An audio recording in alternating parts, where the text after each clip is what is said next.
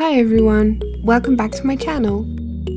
As promised, today I'm going to be making my very first male doll. So far, since I'm a newbie doll artist, I've only worked on female dolls and I'm so excited. This doll is also extra special since he's going to be the start of a series I want to do here on the channel. I wanted to make a group of dolls that all look different and have their own unique personalities, but still feel like a little family for my mini-me. So today we're kicking off the brand new family series. Woohoo! But before we jump in, I wanted to say a big thank you to all of you guys. It's been so lovely reading all your sweet comments on my last video, and every time I get a new subscriber I get ridiculously excited. You guys really motivate me to keep going, so thank you. If this is your first time here, hi! A very warm welcome to you. Don't forget you can subscribe to my channel if you want to see more of my videos, and boop that like button if you enjoyed this one. And if you like what I do here, why not head over to my Instagram too? I post there all the time. I also wanted to announce that I'm making all my doll clothes patterns available for free download on my website. I plan on adding all of them as I finish them, so head over there and take a look. Okay, with all that said, let's get into the video. For this doll, I wanted to create a kind of wild dark forest boy. Regular dark boy by day, enticing forest guardian by night. Something like that. I was inspired by different things like Ilias from Ancient Mage's Bride and the music video for Bronte by Gautier.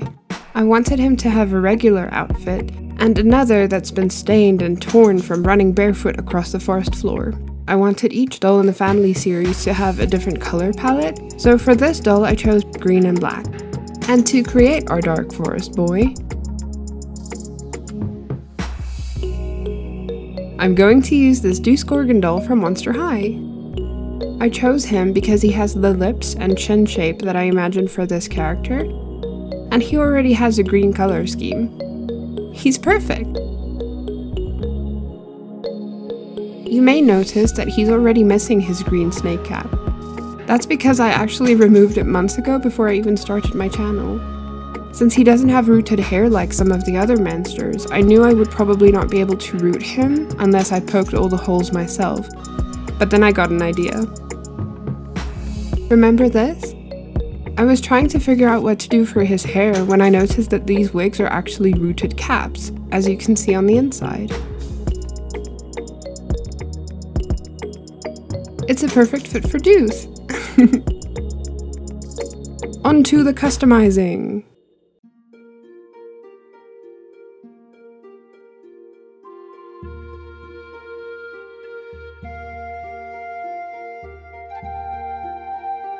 To remove his snake cap, I had to wiggle the snakes around and tug them out of the head first.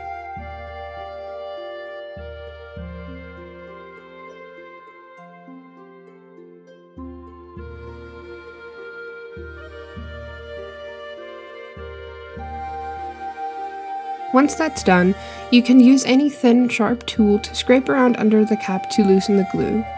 I know a lot of customizers use craft knives, but I was scared I'd accidentally cut into his vinyl head, so I opted for this cuticle tool instead. Eventually, after much persuading, it should pop off.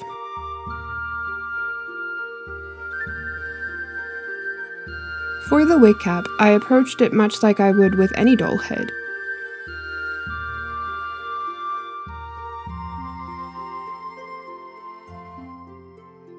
I cut the hair close to the scalp and use a variety of different tools to scrape the roots from the inside.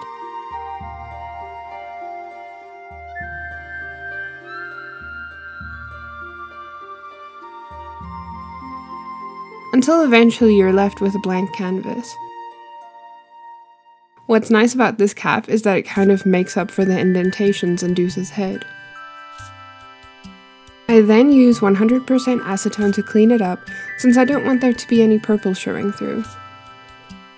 All clean. Now onto the fun bit. I got this gigantic ball of yarn from my local craft store. It's not 100% acrylic, but it didn't end up giving me any problems. To make his hair, I cut a long strand from the ball, unravel the strands, feather out the ends, and pull. And just like that, you have hair strands. I saw this method on Dolly Mixture's channel and I've been dying to try it out because it's just... My gosh, it's so long! I wish I knew about this before.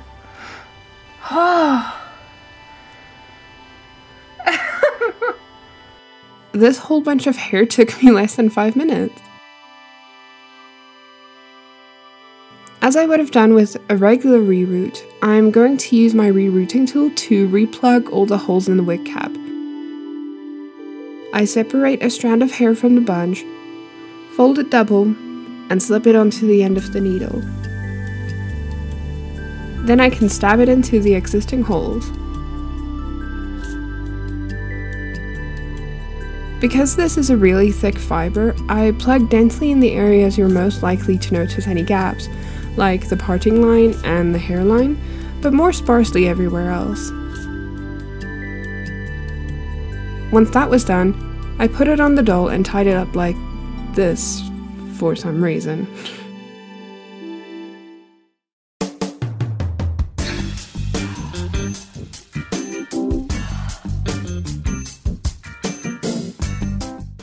Then, because I decided to root at least some hair into Deuce's real scalp to smooth the transition, I dunk him into some boiling water until his head is nice and squishy, and then pull it off.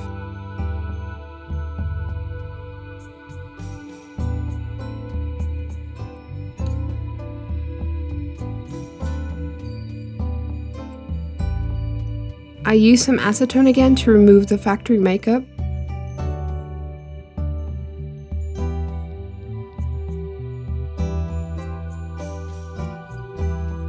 And his arm tattoo.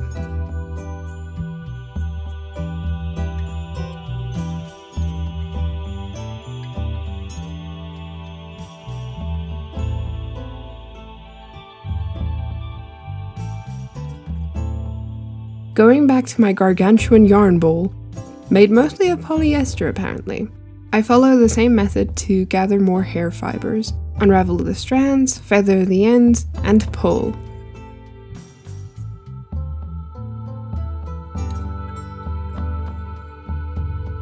I'm using a thick leather needle to poke new holes in his head, and leave it in there so the hole doesn't close up while I put the yarn on my tool.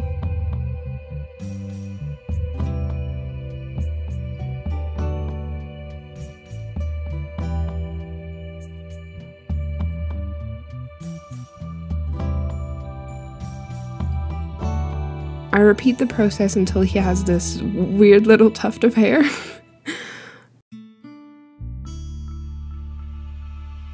But it does help it look better once he has the wig cap on.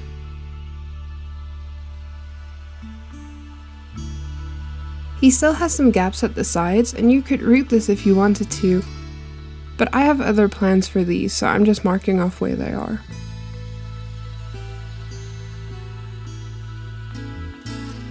Now I can glue inside the wig cap to keep the strands from falling out, using some all-purpose glue that I smush around with the back of my marker to make sure they're all covered. I do the same on the inside of his head for good measure and set them aside to dry. Once dry, we can move on to more exciting things. I want to embed some of these tiny, super strong magnets in his head so that his antlers will be detachable later.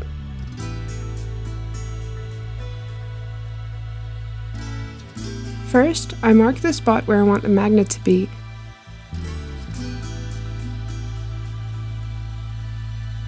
Then use my box cutter at a very bad camera angle to hollow out the spots I marked on his head.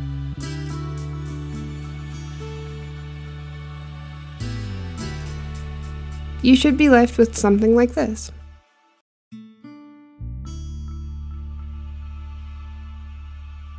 I use that same all-purpose tacky glue to stick the magnet in place.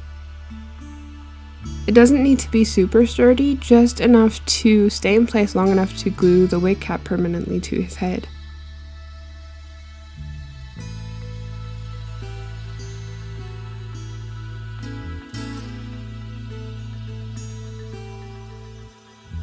To fill these gaps he still has, I'm going to use Pratley Quickset Epoxy Putty. I mask off his hair using some plastic wrap and a piece of fabric, and hold that in place with some pins, making sure I leave those gaps exposed.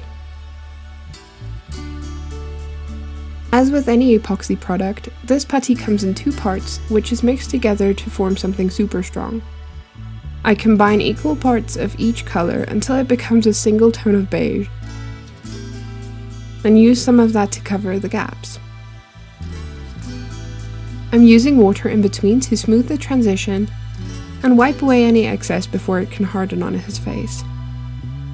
It takes about a day to fully cure, and I had to do it twice because it broke off while I was putting his head back on.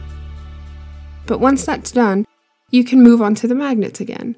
I'm going to embed some more magnets in the base of the antlers, and I'm making sure I put the right sides together. Now we can form the antlers. First, I measure out a few lengths of thick but flexible jewelry wire.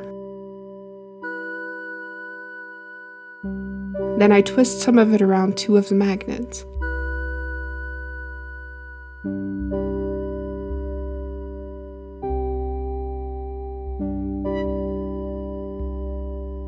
When I'm happy with how it's sitting on his head, I can start twisting and bending the wires to form a skeleton.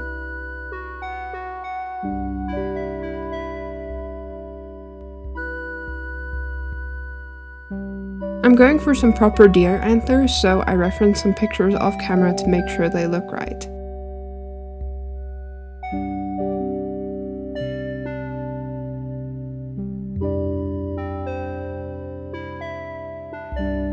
Eventually I get this.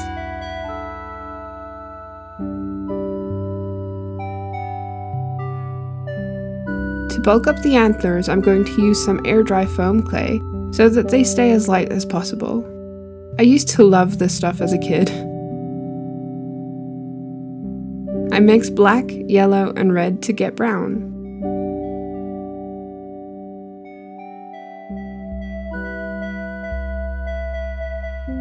Then I simply wrap and squish it around the antlers to get the general shape.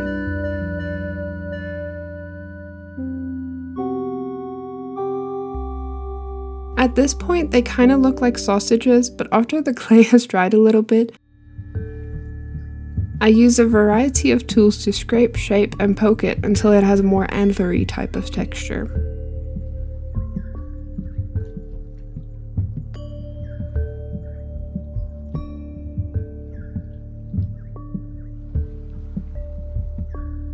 There we go.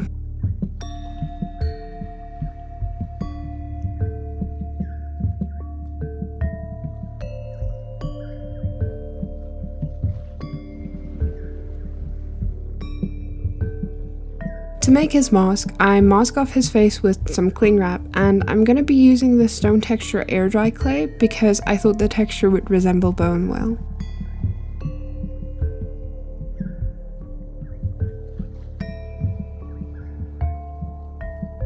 I make an upside down pear shape, and again referencing images of real deer skulls off camera, I try to get this sculpt as close as I can. I poke some eye holes, make some nostrils, cartilage gaps, widen here, indent there,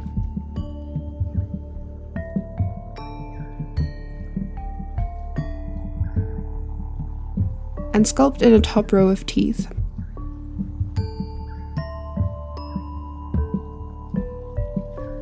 While that dries, I really wanted to make him a torch with a real flame, so I decided to embed a teeny tiny candle in there. This tea light candle is the smallest I could find, but it's obviously still too big, so I cut it up until I have this teeny tiny candle. I can then wrap it in the foil it came in, embed it in a wire frame just like I did with the magnets, and make the torch the same way I made his antlers.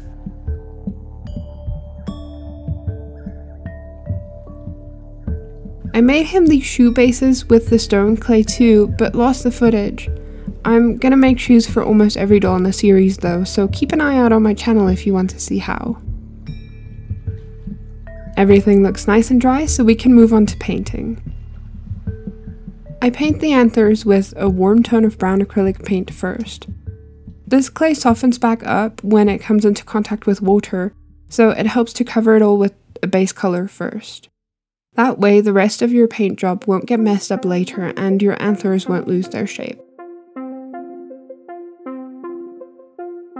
Once that's fully dry, I dry brush them with progressively lighter shades of brown until I get something that kind of resembles wood, which is what I'm going for.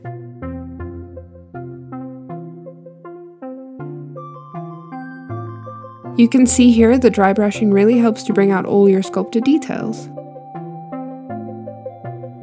I also dry brush on some green because I want them to look like they get caught on twigs and things while he's running through the forest.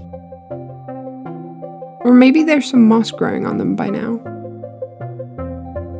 I painted the torch in exactly the same way until it looks like this. Here you can really see that I was going for something made of wood, like the roots of a small tree maybe. For his shoes, I start off with a base coat of black acrylic paint first. As with the foam clay, this tends to soften back up with water, so this base coat is really important to protect your sculpt.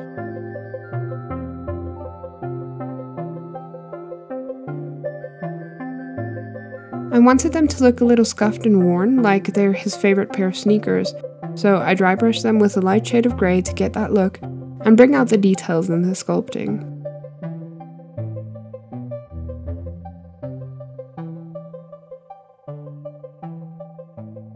I'm going to be painting the mask a base color of ivory acrylic paint, since it's supposed to look like bone.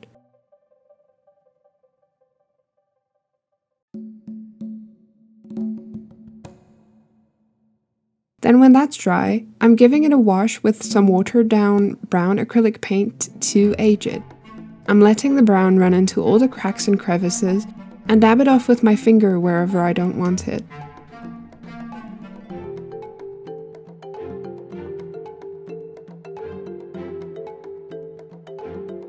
For his kunai, I made the basic shape with stone clay and a wire armature, and I'm painting it with a base layer of dark grey acrylics first, to protect the clay from the water.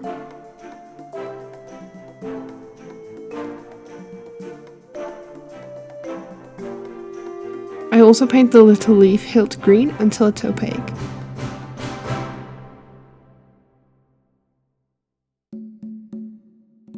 Then I come back in with a lighter grey to dry brush the edges of the knife and give it some texture. I meant for this to look like metal, but it actually looks more like stone, which I'm not mad about. I also dry brushed the little leaf. To finish it off, I'm taking a piece of black waxed cord and wrapping it around the hilt to give it grip. Looks good. On to his clothes. To finish his shoes, I cut this little pattern I made from some green and black felt. I like using felt for shoes because it's sturdy and doesn't need to be hemmed.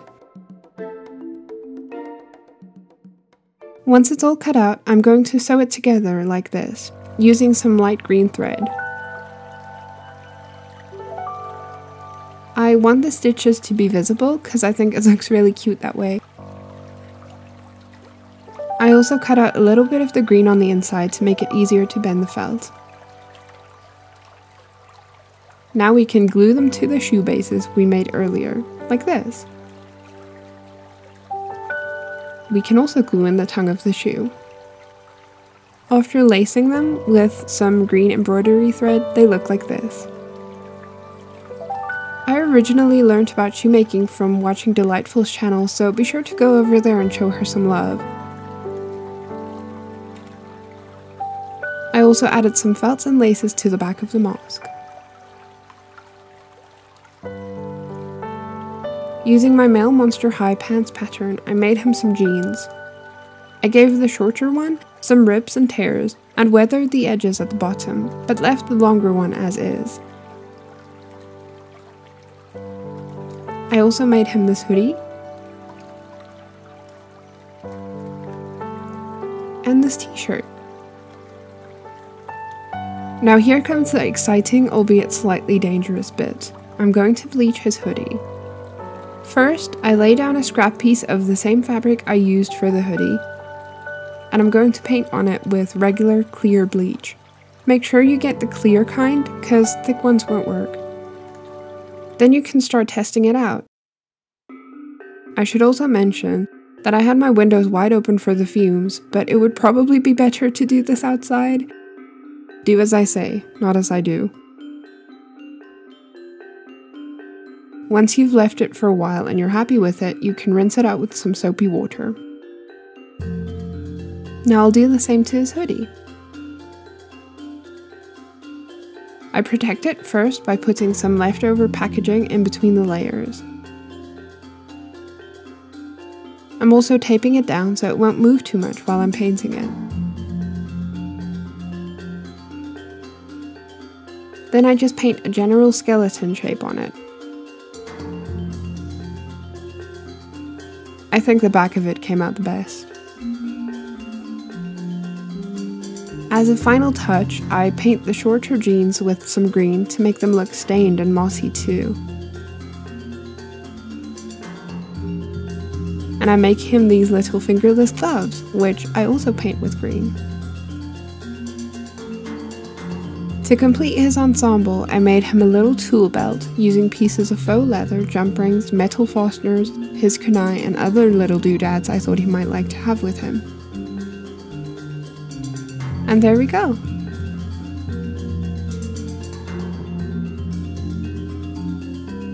Before we start the face up, I want to give him a bit of a haircut. So I section it off and wet it so the fluffs won't go flying everywhere.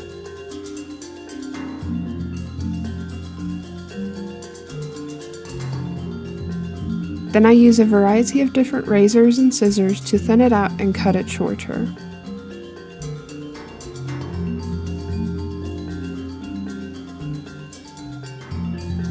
I do that all around his head until it looks like this.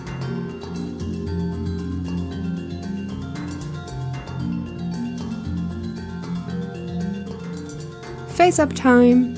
I mask off his hair again, put on my protective vapor mask, and take him outside to spray him with an initial coat of Mr. T. I also spray his entire body since I'm going to be blushing it. I hang his tiny naked body creepily in a window for a day until he's fully dry. Then I start by blushing his face with some warm orange and red tones around his nose, his lips, and wherever else you would have shadows.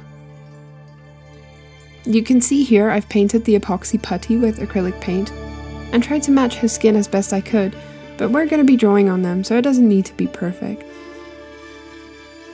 I also add some light blue to some areas of his face, a tip I picked up from Jackie O, to give it more dimension. Once I'm happy with his blushing, I can take a watercolor pencil that's a little darker than his skin and start sketching out the eye placement. I'm going for a sort of half-closed lid to make him look relaxed and cool, maybe even a little edgy. I also sketch in the placement of his irises. Generally, when you want your doll to be looking forward, you should have slightly more of the whites of the eyes visible on the outer corners than the inner corners. I also go ahead and mark the general shape of his eyebrows. Something cool I noticed with a lot of guys is that their eyebrows are more furrowed and start lower in on the brow bone and then go thicker towards the ends, which gives them this sexy smoldering expression, so I'm trying to imitate that. I also draw where I want to add hair around his hairline to cover up the epoxy.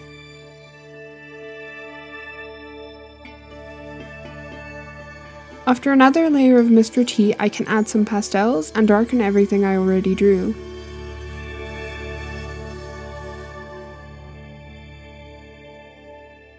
I can also sketch in some individual eyebrow hairs with black.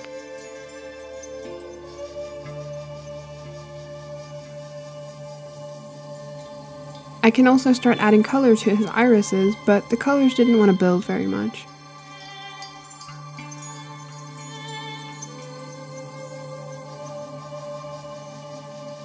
I also sketch in his pupils. Eventually, after adding highlights in some areas and some graphic lines to form his eyelashes, his face starts coming to life.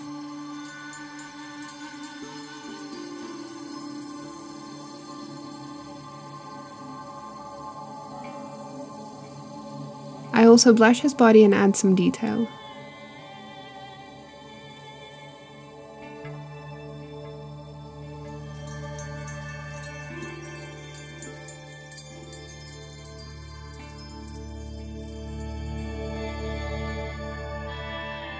When I feel like the pencils won't build anymore, I switch to gouache paint to finish his face.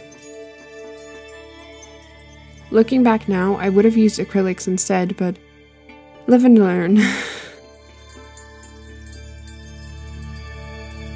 I darken his lash line, paint his hair, brighten up his waterline,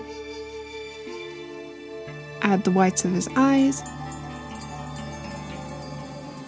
Then finally, I get to add pretty colors to his eyes.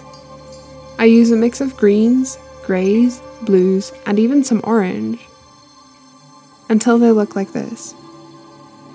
This is where things started to go wrong. I wanted to add gloss, but when I did, it picked up and smeared the pigment. Why? I kept going thinking it looked okay, and went on to styling his hair.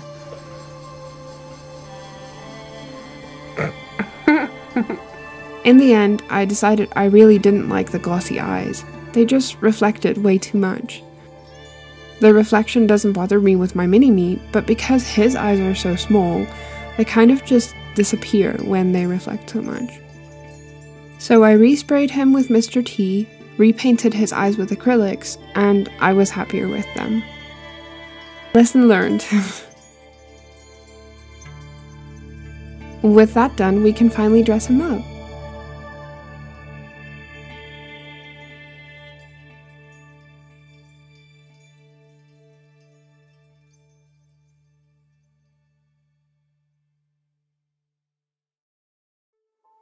So, what do you think?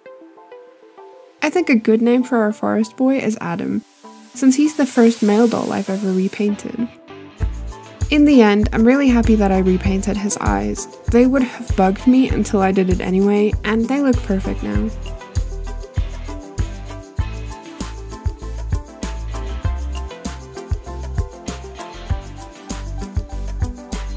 During his face-up, something really great happened. With my previous doll, the Mr. T looked a little dewy, but this time round, maybe because it's winter so it was much colder, he ended up super matte. I even gave my mini-me another spray to dull down her shininess.